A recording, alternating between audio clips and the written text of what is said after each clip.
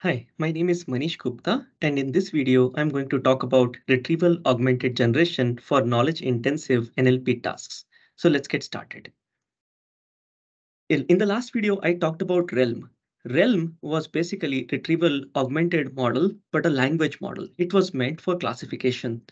A follow-up work is RAG, Retrieval Augmented Generation, and as the name says, it's basically a follow-up of Realm, but for natural language generation.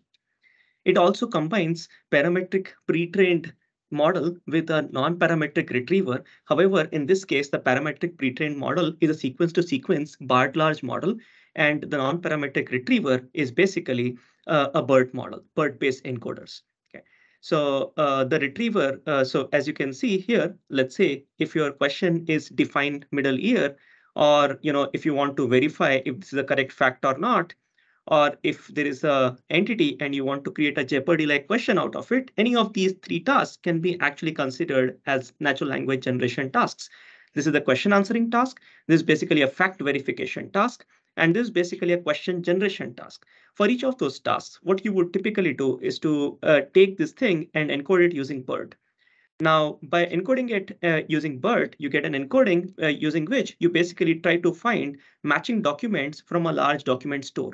Now, you don't store the documents in a document store, but you would rather index them using, in fact, something called the FACE index, which uses a hierarchical navigable small world or HNSW approximation. Now, basically, what it does is to essentially very efficiently figure out matching documents given this query. Once those matching documents are found, you take the original query queue, which is basically this text, and you take the matching documents which have been discovered, and you pass them to your NLG model, natural language generation model, which in their case was a BERT large model, right? So once you basically use BART large on this, you have two documents, let's say in this particular case, which you found as good augmentation to your original query. The BART large model uses all of them and then comes up with the desired response. In the question answering case, it would be an answer. In the fact verification case, it would basically be supports or contradicts, right? And in the Jeopardy question generation case, it would be a question generated given the input entity. Okay. So in short, RAG model combines a parametric pre-trained NLG BART large model, generator model, along with a non-parametric retriever. The retriever in general contains two parts, a query encoder and essentially a generator or a query encoder and a document index. Right? So here the document index is basically uses the MIPS scheme. So maximum inner product similarity, right, to find top K matching documents.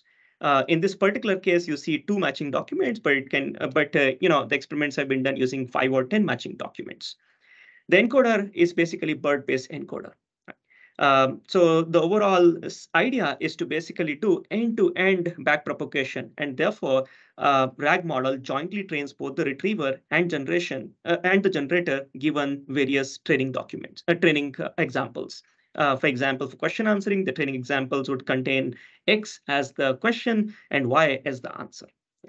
Now, you can actually run RAG or train RAG in two different ways, RAG sequence and RAG token. RAG sequence basically means that it is going to use the same document to predict each target token. Remember, you have to basically generate tokens. Now, you could generate tokens using the same set of augmented documents, or you could basically use a different augmented document per token generation, right? So if you're using the same set of augmented documents for every token, that's called as RAG sequence scheme of doing things. But if you're actually predicting each target token based on a different document or different set of documents, it's called as the RAG token scheme. In the RAG sequence scheme, the generator produces the output sequence probability for each document that has been augmented, which are then marginalized. So the way you do this is basically you find top K matching documents, and then one by one you pass that document with augmentation, along with the original query to the BART model, generate a probability distribution. Then you pass second document, generate a probability distribution, third document, generate a probability distribution, and then you add up all of those probability distributions just to compute a marginalized probability, meaning the overall probability for each token. And then, of course, you choose the token with the highest probability. That's that. Now, the RAG token model also does the similar stuff. It's just that for every token, it's basically going to choose a different set of top K documents.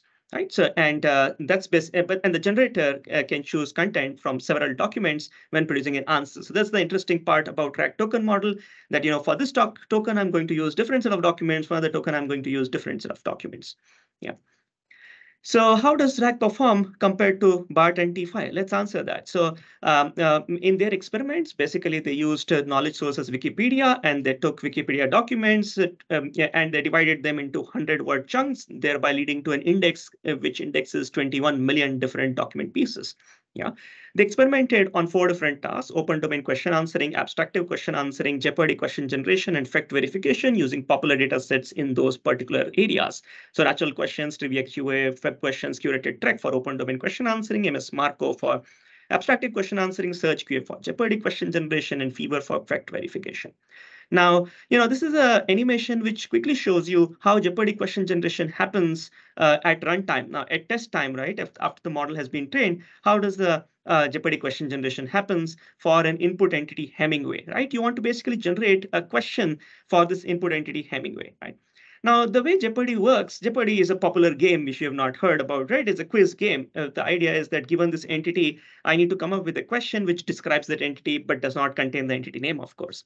So therefore, a very good question could be this: Hemingway. What is a good question for Hemingway? Well, The Sun Also Rises is a novel by this author of A Farewell to Arms. So the idea is that this is author whose name is Hemingway, and the question is that he's an author for The Sun Also Rises, and also an author of A Farewell to Arms. Okay, so how do you generate this question? Now, of course, one document does not contain both the books. So therefore, what you see is that the first document that you see here is basically very useful to generate this book, A Farewell to Arms. The second document that you see here is very useful to generate the word, the book, The Sun Also Rises. And therefore, this RAG token model, which basically can augment information with the entity Hemingway and give it to BART, is really, really powerful, because it can actually take clues from multiple documents and form different parts of the answer that you see here.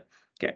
So let's also see this animation, how it works. So you take the Hemingway, you have a question encoder, which basically encodes the question the same space as the original set of documents, in the index. The index basically, of course, comprises document embeddings, taking, things from Wikipedia. So from Wikipedia, you basically index them in the same dense space. You find that, hey, these 2 documents are the most reasonable ones.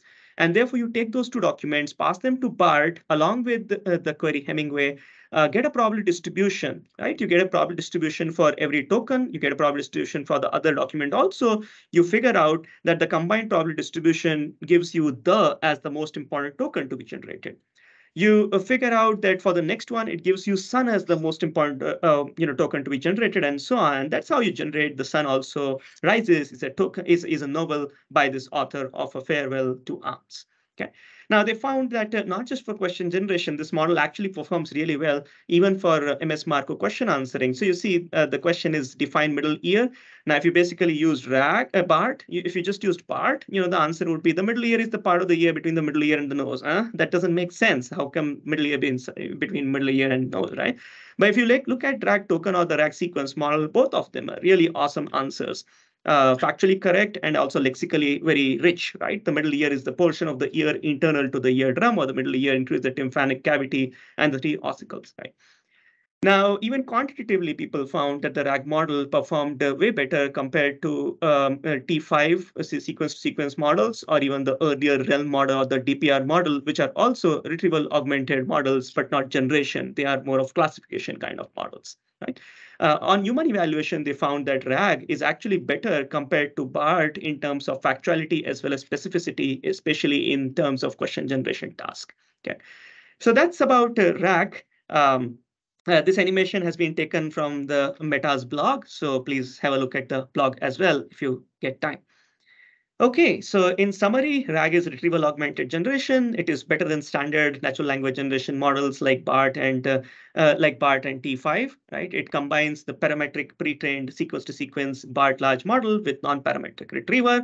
And using RAG is super simple. It's just 5 lines of code at Hugging Face. So Hugging Face has this model integrated. Have a look at that and try out RAG yourself. Hope you liked the video. Thank you for watching. Connect with me on my LinkedIn or have a look at my research on my homepage. Thank you.